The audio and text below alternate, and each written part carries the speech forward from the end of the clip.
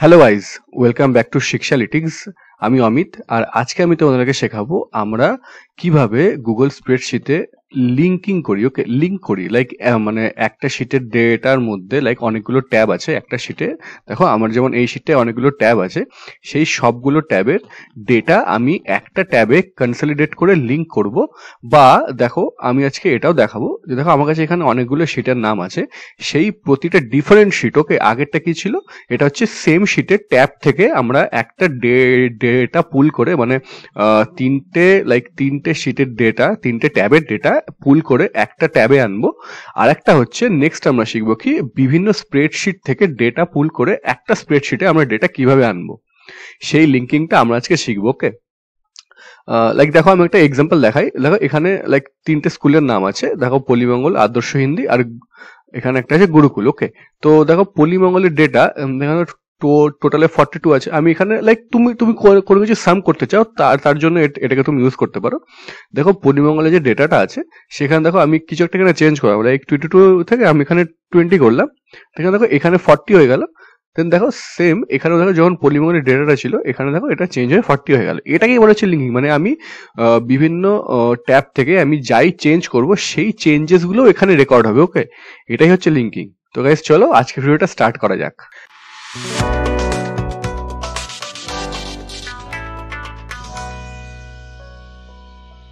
তাহলে গাইস আমরা আগে দেখবো, মানে যারা লিঙ্কিং সম্বন্ধে কিছু জানে না, কোনো আইডিয়া নেই, তাদের আমি একটা বেসিক একটা এক্সাম্পল দেখাই যে লিঙ্ক বলতে আমরা কি বুঝি।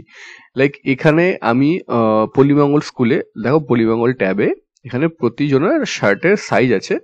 সেখানে আমি কি করব, দেখো গ্রেড 10, গ্রেড 11, গ্রেড 12, এখানে দেখো এই তিনটের সাম করা আছে, লাইক এক্সেস কজনের লাগবে সেটা সাম করা আছে। ঠিক আছে, এবার এই সেলটার নাম্বার কত, দেখো B5। ওকে, এবার আমি যদি সাপোজ এখানে দেখো ইকুয়ালস টু B5 টাইপ করি, তো দেখো এটার সাথে মানে এখানে যে সেলটা চলে এলো এটাই আসলো। ঠিক আছে, এবারে যদি আমি এখানে 12 এর জায়গায় 10 দিই, এখানে সামটা চেঞ্জ হলো, 38 হয়ে গেল। দেখো এটাও 38 হয়ে গেল। এইটাই হচ্ছে লিঙ্ক করা।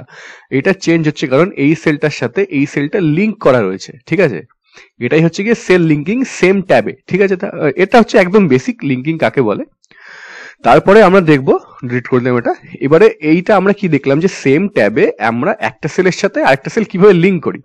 এবারে আমরা কি দেখবো, এবারে কি হচ্ছে দেখো, যদি তোমাদেরকে এরকম বলা হয় যে এই শিটে এই যে অল স্কুল ট্যাবটা আছে, সাপোজ এই যে ট্যাবটা আছে, এই ট্যাবের মধ্যে এই যে এখানে এই যে লাইক B2 সেলে যেই ভ্যালুটা আছে সেটাকে তুমি অন্য ট্যাবে কিভাবে নিয়ে যাবে। ওকে, তো চলো এটাকে আমি আগে ডিলিট করে দিই। ডিলিট হয়ে গেল। চলো দেখো এবারে আমি কোন ডেটাটাকে পুল করতে চাই, এই শিটের যে B2 সেলে যে ডেটাটা আছে সেটাকে। তো চলো আমরা এর জন্য ফর্মুলাটা লিখে নিই। দেখো সবসময় ইকুয়ালস টু স্টার্ট করলাম। এবারে কি দিতে হবে, আমি কোন ট্যাব থেকে আনবো, সিম্পল খালি ওটাই দেবে। দেখো পল্লীমঙ্গল হয়ে গেল। স্পেলিং চেক করে নেবে, PLLIMNGL। ওকে, এবার আমরা দেবো একটা এক্সক্লামেশন মার্ক। এবার আমাদের কোন ট্যাব ছিল, B2। সিম্পলি এখানে আমি B2 টাইপ করব, এন্টার করব। দেখো এখানে এটা চেঞ্জ হয়ে গেল, 8 হয়ে গেছে, সেলটা পুল করে নিয়ে এসছে। দেখো এখানে একটা 8 আছে, আমি যদি এটাকে সাপোজ 15 করি, ঠিক আছে, দেখো এখানেও এই ট্যাবেও এটা চেঞ্জ হয়ে গেল। এটাই হচ্ছে ডাইনামিক ডেটা। যদি অন্য ট্যাবের কোনো ডেটা চেঞ্জ হয়, ওকে, কোনো সেলে, সেটাও এখানে চেঞ্জ হবে। এটাই হচ্ছে লিঙ্ক করা হলো। তো ফার্স্টে আমরা কি শিখলাম যে সেম ট্যাবে একটা সেল থেকে একটা সেল একদম বেসিক কিভাবে লিঙ্ক করে। দেন আমরা কি শিখলাম যে একটা ট্যাব থেকে কোনো একটা স্পেসিফিক সেলের ডেটা আমরা অন্য কোনো ট্যাবের কোনো একটা স্পেসিফিক সেলে কিভাবে আনবো সেটা হলো। এইবারে যদি এবার আমি একটা এক্সাম্পল দিই। এখানে একটা ভালো একটা এক্সাম্পল আছে যেটা শিখলে অনেক বেশি তোমাদের হেল্প হবে। সেটা হচ্ছে আমি তো এখানে পল্লীমঙ্গলটা আনলাম, রিডু করি। দেখো আমি এখানে পল্লীমঙ্গলটা আনলাম। এবারে দেখো তার পরের ট্যাবে কি আছে, আদর্শ হিন্দি। ঠিক আছে, দেখো আমি সেম করবো, বাট দেখো সেম রেজাল্ট কিন্তু আসবে না। দেখো equals to A R spelling check করবে, ADARSHA। চলো দেন হিন্দি। ওকে, সেম পলিমরের মতনই আমি করছি। এক্সক্লামেশন সাপোজ ওখানে আমি B2 সেলের যে ভ্যালুটা আছে সেটাকে আমি আনবো এখানে। B2 দেখো এন্টার করলাম, এখানে কিন্তু এরর আসছে। এর কারণ কি? এর কারণ হচ্ছে দেখো আদর্শ আর হিন্দির মাঝখানে একটা স্পেস আছে। ওকে, যখন স্পেস থাকে তখন আমরা কিভাবে লিখি, আমরা সিম্পলি এটাকে একটা সিঙ্গেল কোটেশনের মধ্যে অ্যাড করবো। দেখো দেখা হয়ে গেল, সিঙ্গেল কোটেশনের মধ্যে অ্যাড করতে হয় যখন মাঝখানে কোনো স্পেস থাকে। এটা হচ্ছে একটা টিপস। ওকে, দেখো এটাকে আমি এন্টার করলাম, দেখো এবার এখানে 3 এলো। ঠিক আছে গাইস, তো দেখে নি B2 সেলে 3 আছে কিনা। দেখো B2 সেলে 3 আছে, এটাকে আমি সাপোজ 15 করলাম, দেখো 15। ঠিক আছে গাইস, তো এটাই হচ্ছে লিঙ্কিং। ঠিক আছে, তো স্পেস থাকলে সিঙ্গেল কোটের মধ্যে রাখতে হয় মাঝখানে। হলো, এবারে আমি ডিলিট করে দিই সেম। এবারে আমরা দেখবো আমরা কিভাবে সেম ট্যাবেই কোন একটা রেঞ্জ আমরা ইম্পোর্ট করে আনতে পারি। ঠিক আছে, রেঞ্জ আমরা কনসলিডেট করতে পারি। তো তার জন্য মানে রেঞ্জ বলতে সাপোজ আমার খালি এই রেঞ্জটাই চাই, ওকে, বা এই রেঞ্জটা চাই। তার জন্য আমরা ইউজ কি করি, সেম ট্যাবে দেখো অ্যারে ফর্মুলা। ওকে, দেখো অ্যারে ফর্মুলা, AR করলে অ্যারে চলে আসে, অ্যারে ফর্মুলা। এবারে আমি সিম্পলি এখান থেকে এইটুকু ড্র্যাগ করবো, বা আমি লিখতেও পারি B3 to E3। দেখো প্যারেনথেসিস ক্লোজ করলাম, চলে এলো। এবার এটাকে এটা তো হরাইজন্টালি হলো, আমরা ভার্টিক্যালিও করতে পারি। দেখো equals to array. Okay, select করলাম যে সেল লাগবে, প্যারেনথেসিস ক্লোজ, এন্টার। দেখো চলে এলো। এটা হচ্ছে সেম ট্যাবে আমরা কিভাবে একটা রেঞ্জ আনতে পারি। ঠিক আছে, এবারে যদি তোমাকে সেম বলে যে লাইক এই যে টোটালটা আছে, এই টোটালটাকে তোমাকে এই অল স্কুলে আনতে হবে। এই পলিমঙ্গল যে ট্যাবটা আছে সেইটা থেকে তোমাকে অল স্কুলে এই ট্যাবে পুরো রেঞ্জটাকে আনতে হবে। এর জন্য আমরা কি ইউজ করি, এর জন্য আমরা ইউজ করব দেখো অ্যারে ফর্মুলা। ওকে, দেন প্যারেনথেসিসের মধ্যে আমরা ট্যাবের নাম দেবো। দেখো পলিমঙ্গল, আমরা একটা এক্সক্লামেশন মার্ক দেব, দিয়ে আমাদেরকে চেক করতে হবে যে আমি কোন সেল থেকে কোন সেল আমি আনতে চাই। দেখো এখানে লাইক এই যে B5, okay, B5 to E5। ওকে, দেখো সিম্পলি আমরা এখানে ফর্মুলাটা লিখছিলাম। দেখো B5 to E5 হলো। দেন প্যারেনথেসিস আমরা ক্লোজ করব, এন্টার মারবো। দেখো চলে এলো এখানে মিলিয়ে। দেখো 45 23 18 17। দেখো 45 23 18 17। যদি আমি এখানে কিছু চেঞ্জ করি 22, তাহলে 23টা 33 হয়ে গেল। দেখো 33। ওকে, S33। দেখো S33। সেম গোস ফর আদর্শ হিন্দি। চলো দেখো ইকুয়ালস টু অ্যারে ফর্মুলা। ওকে, কি দেবো, আদর্শ ADARSH আদর্শ, দেন Hindi exclamation mark B5 to E5 হলো। Parenthesis close, enter. দেখো এরর আসছে, কেন এরর আসছে, কারণ আমি এখানে কোটেশনটা দিইনি। ওকে, কোটেশন দিলাম, দেন কোটেশন। ওকে, দেখো চলে এলো 18 10 15 17। দেখো মিলিনি আমরা 18 10 15 17। তো এটাই হলো গিয়ে হচ্ছে যদি তোমাদেরকে বলে যে কোন মানে অন্য ট্যাব থেকে মানে লাইক বিভিন্ন ট্যাবে বিভিন্ন ডেটা থাকে, সেটার সামটা বা সেখানে যে ডেটায় কালেক্ট করতে বলা আছে সেটাকে অন্য ট্যাবে আনা হচ্ছে এটা। ওকে, তাহলে এরপরে গাইজ আমি যেরকম ফার্স্টে বললাম যে আমরা এরপরে দেখবো যে আমরা বিভিন্ন স্প্রেডশিট থেকে ডেটা অ্যাকুমুলেট করে কিভাবে একটা স্প্রেডশিটে আনতে পারি।